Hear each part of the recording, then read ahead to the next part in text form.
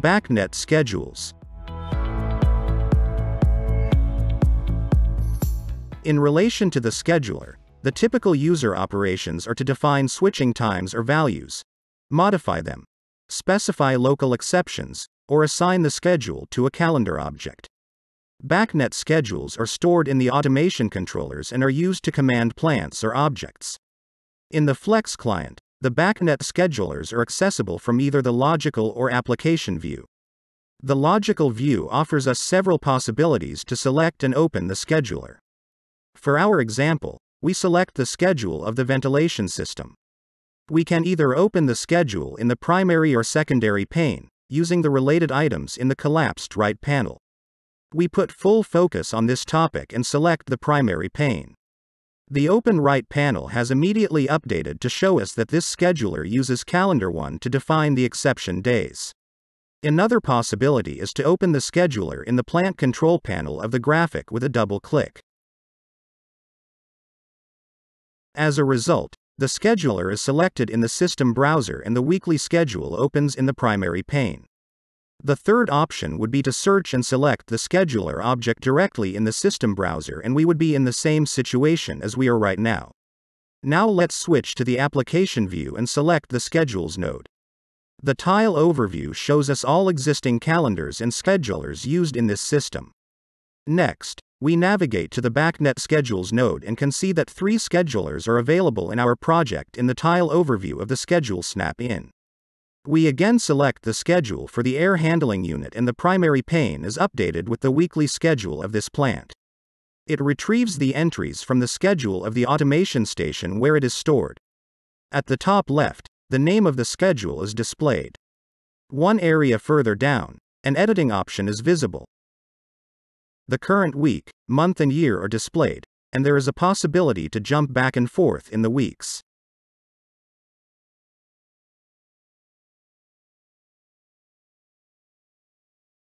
And we have the information that the default operation mode is off. The schedule itself highlights the current day of the week and time, and shows the defined time entries. Our example shows that the plant is in operation 24/7. We would like to show you how to change the time entries, and for this we need to switch to the edit mode. We are going to turn off the system on the weekends. To do this, we will click on the time entry for Sundays and get the option to change from on to off for the entire day. The green on time period will change to the black off time period, which helps to easily recognize the difference between one operating mode and the other. We repeat the task for Saturdays. Next, we will change the operation of the plant from Monday to Friday so that it runs from 6 in the morning to 7 in the evening. We create the entries as shown here, for Monday.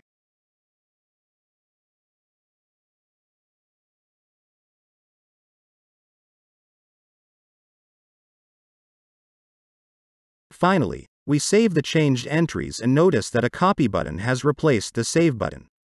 This allows us to copy Monday's entries to all other days.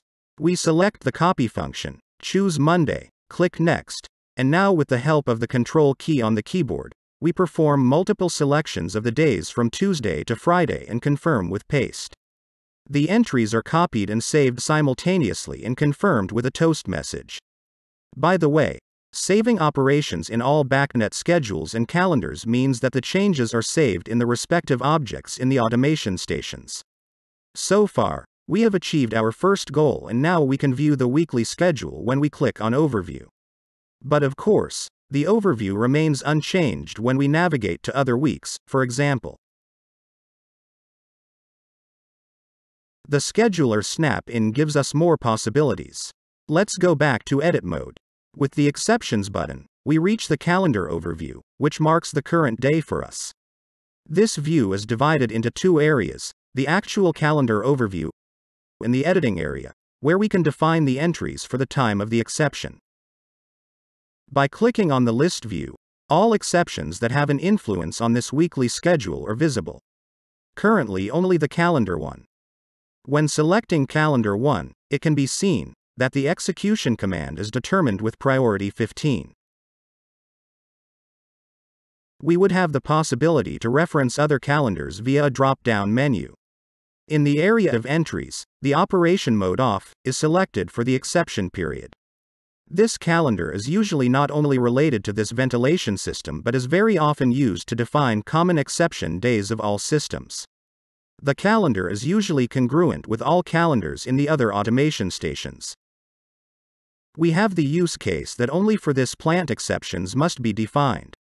Next Saturday an event is planned, and for the period from 11 in the morning until midnight the plant must be in operation, and for the preparation of the event, the operation time of the plant must be extended 2 days before, each time to 11 o'clock in the evening. For these cases, local exceptions can be created, and we can make them both in the list and in the calendar view, but the more efficient way is to use the calendar view. We first select Thursday and click on the Add Exception dialog box. The open box offers us the following options. The first 4 choices are local exceptions of the type, date, recurring, date range, and weekday. With calendar we also have the possibility to add another calendar or to reference a calendar at all, if none has been assigned yet. For our first task, the type of date range is necessary. The start date is already selected, so we just need to choose the end date. Define priority. Enter the operation mode on, from 7 to 11 in the evening, and lastly save it.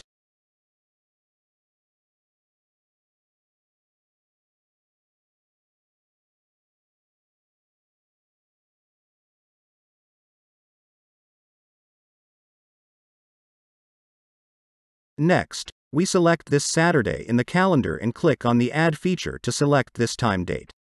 We set the priority again, create the entries that the plant is in operation from 11 to midnight, and save at the end.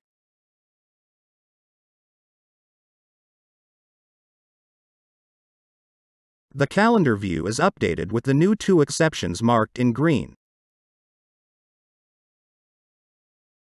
And the list view shows us now 3 exceptions in total, the calendar 1 and 2 local exceptions.